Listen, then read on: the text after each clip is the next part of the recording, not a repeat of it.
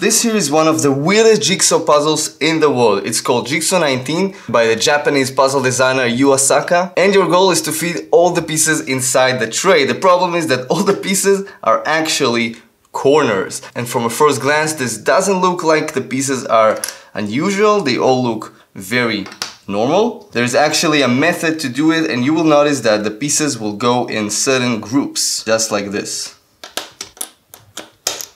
Notice how unusual this group of 4 pieces looks. And check how this piece will fit inside. Pretty crazy if you ask me. And check this out too. Bam. And then we have another group. Now this is the weirdest one. And boom. And then you have only 2 pieces left to insert inside, and what you can do is to combine them like this and insert them into the remaining space. And the puzzle is solved.